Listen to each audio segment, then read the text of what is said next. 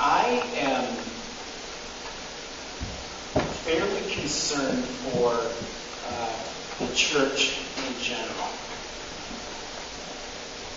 Looking at how few and few people actually attend church or even go to church, and it increases every year. How money goes down every year. And I always think the cup is half full, okay, not half empty. I'm that optimistic kind of guy.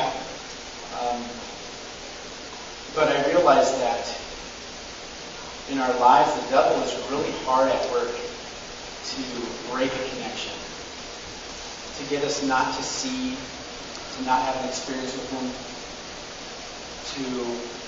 he doesn't care if we just come to church. He really doesn't care at all. I found that my greatest worship happens when I'm not even here.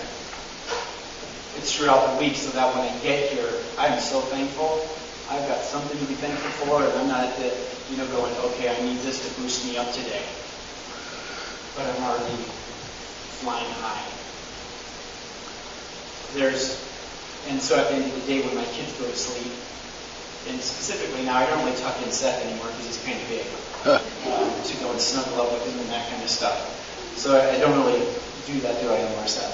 He just says, good night, love you, and we say good night, love you. But Grace, on the other hand, she's still at that little, come tuck me in. So I tuck her in and say this prayer that I've kind of always said ever since she's a little girl. May the Lord bless you, may He keep you, may His light shine upon you, and give you peace.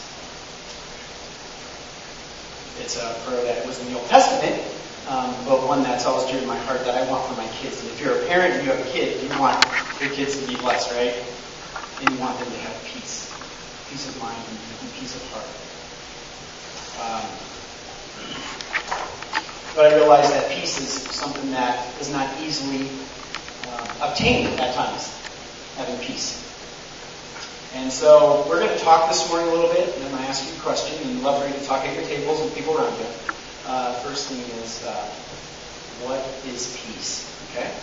So you guys up there, you can drone off and talk about the new, what do you call that? The new Battlefield game. PS4. That's out. But hopefully you guys stop and really think about this. What is peace? Exactly. And maybe how do you obtain it? Okay? What do you do to get peace? Okay? So this includes everybody in this room. I think we all can actually think about it. Maybe go, I really don't know, or have an answer. So we're going to break and just talk a little bit and discuss some things. Okay? Ready? Break.